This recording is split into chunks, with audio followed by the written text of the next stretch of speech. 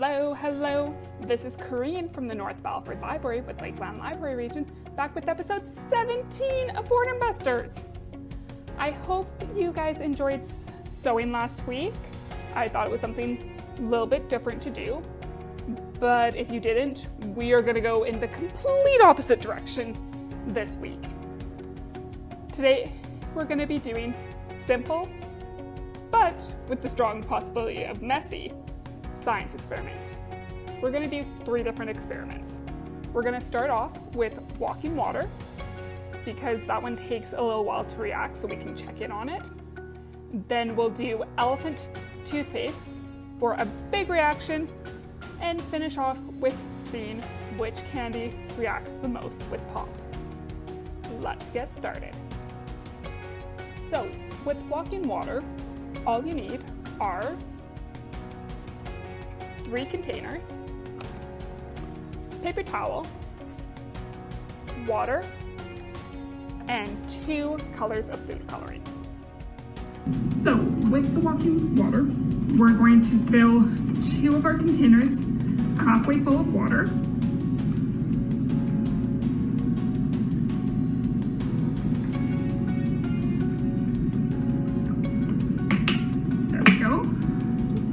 And then put a couple drops of food coloring into each. I'm using primary colors, so I've got blue and red, because those colors will mix.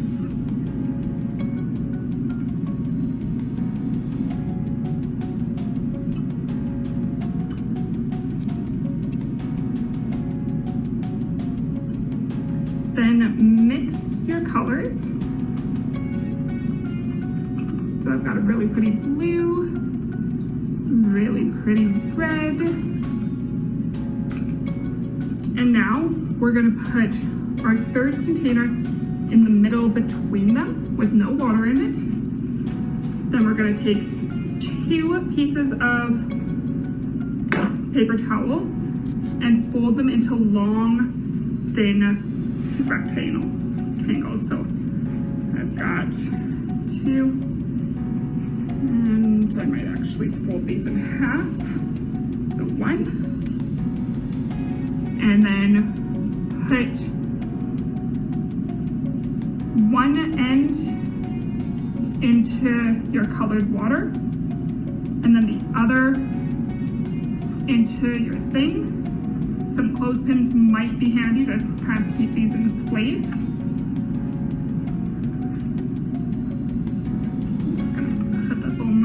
Top of it with some weight, and then do the same on the other side.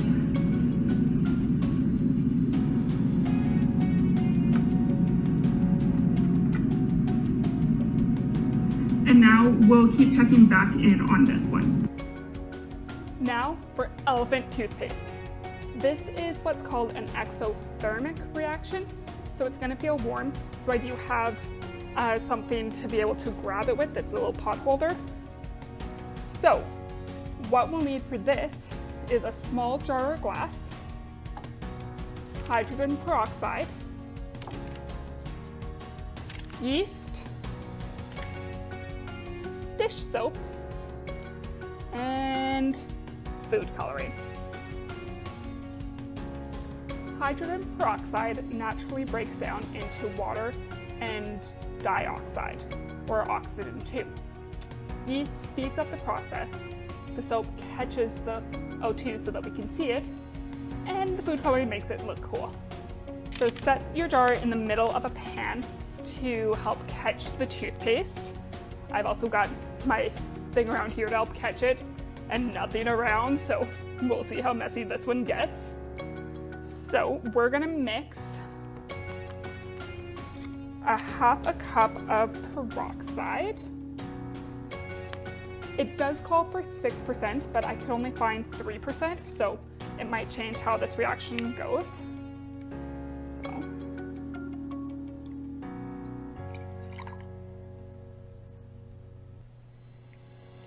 So there's a half a cup of peroxide. And then we need 3-4 drops of food coloring.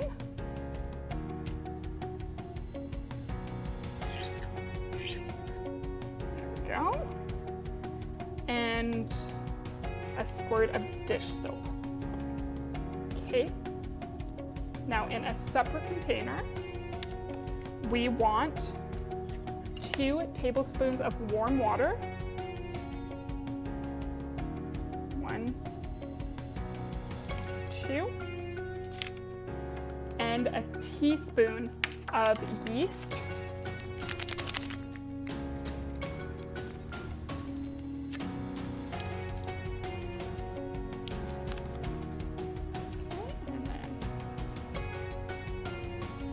There we go. Mix it together.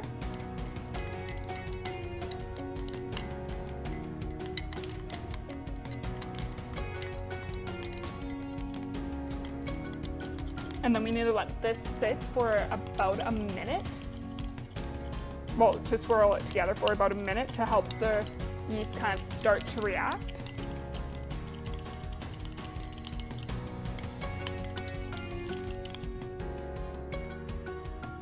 Starting to smell yeasty.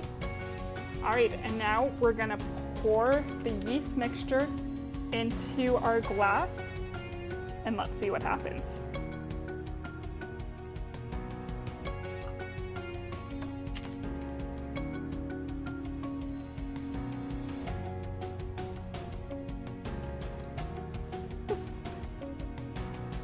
That's kind of cool. Let's see if I can bring you guys a little bit closer for this. Can you guys even see the cup anymore?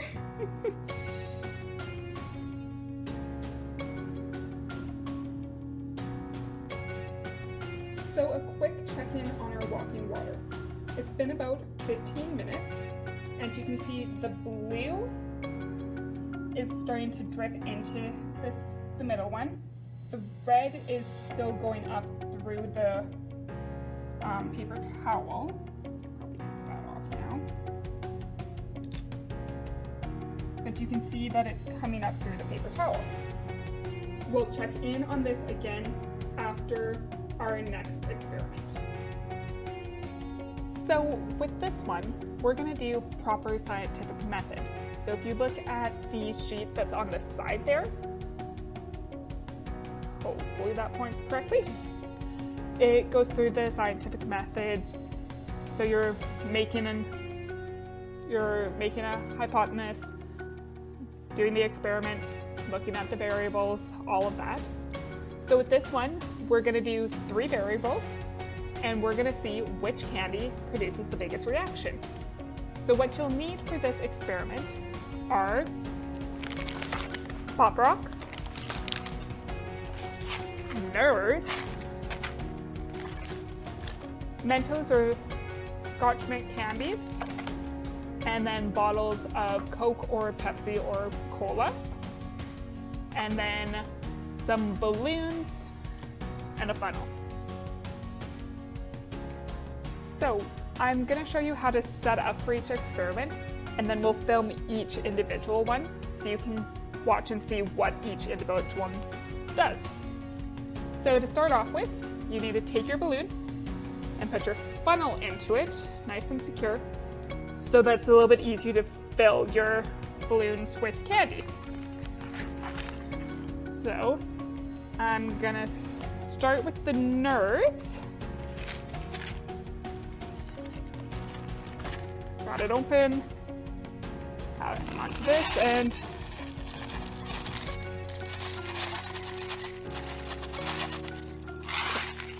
I'm basically gonna do the funnel about half full.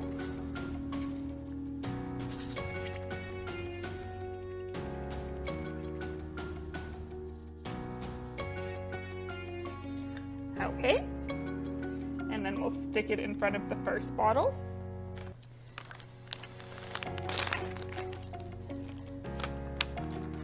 And now I've got some off-brand Pop Rockets, or Pop Rocks, I should say. You would not believe how hard it was for me to find brand name Mentos and Pop Rocks. Actually, that's a lie, the Pop Rocks I had at home.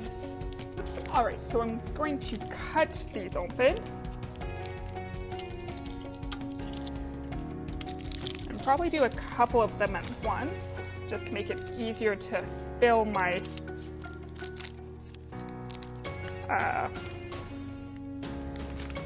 funnel up.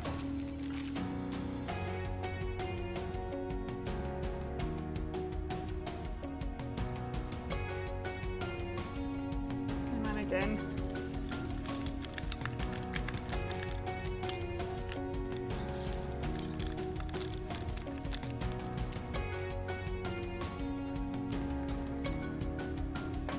okay, so I've got my nerds full, my pop rocks full. And then we probably won't need the funnel for this last one. We'll just stick them into here. I'm just gonna stretch this a little bit to make getting the Mentos in there a little bit better.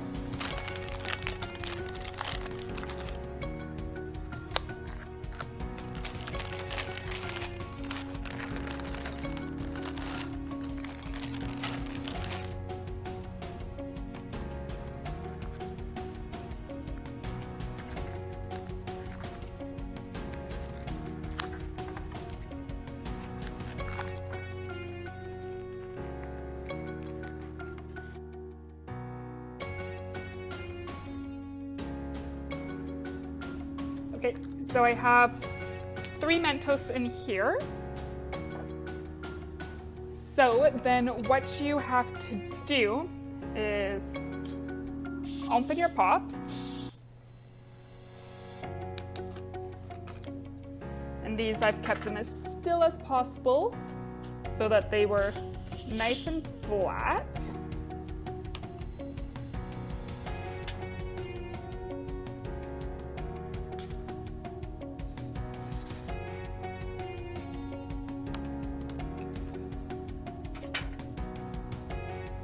To cut down on my mess a little bit, just because I am inside, I'm actually going to empty these about halfway so that they're only till about there, just to give it a little bit more room for it to fizz up and out.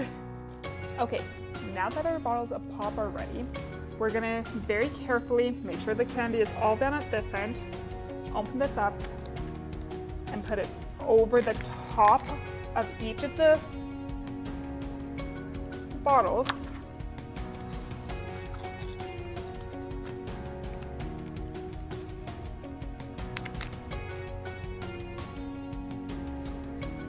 And then we'll do them one by one.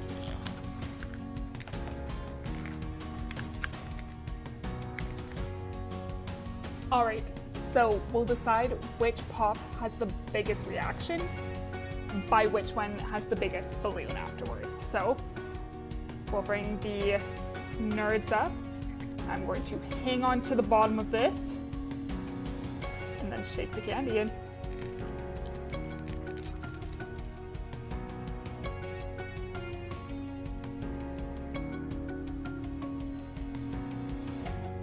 And then we'll wait till it kind of stops. Oh, I didn't get all the candy into it. There we go.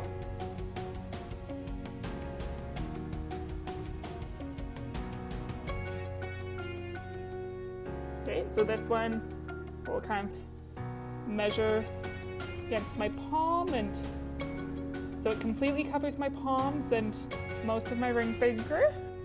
Probably could have gone away with leaving a little bit more pop in here, but again, I was kind of afraid of the mess because I'm doing this inside.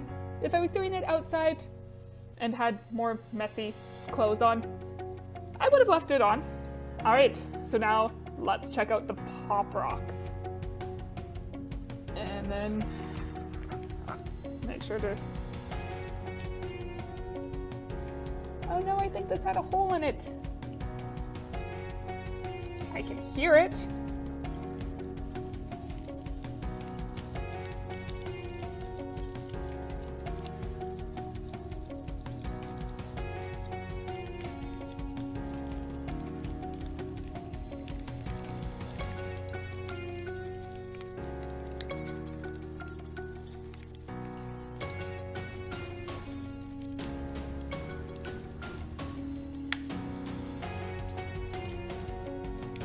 think this balloon might have had a hole in it. Or I put this on a little bit more firmly than with this one, so let's see if that makes a difference.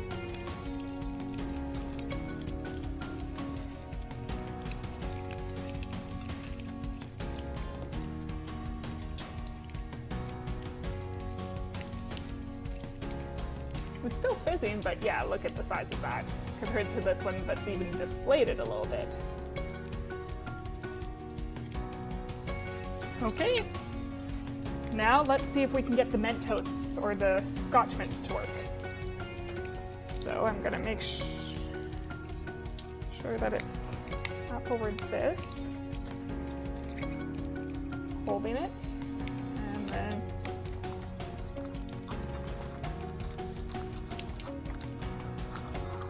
oh wow, look at that, it's already starting to go. I'm trying to see if I can get this other mint to go in.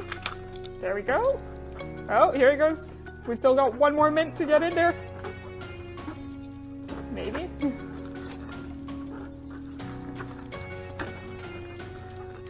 There we go. Nope, it's still in there.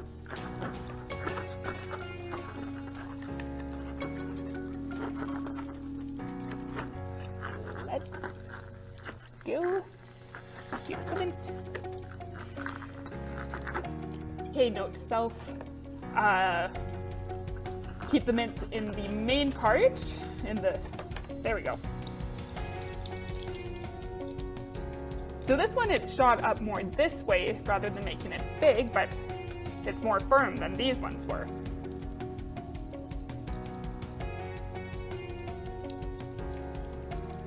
And it's still fuzzing. We can still hear the pop rocks going.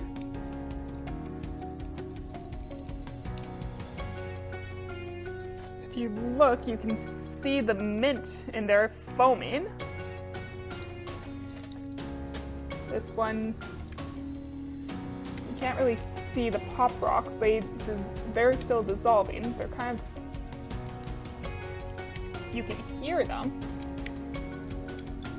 And then these were the nerds, and you can see them all at the bottom.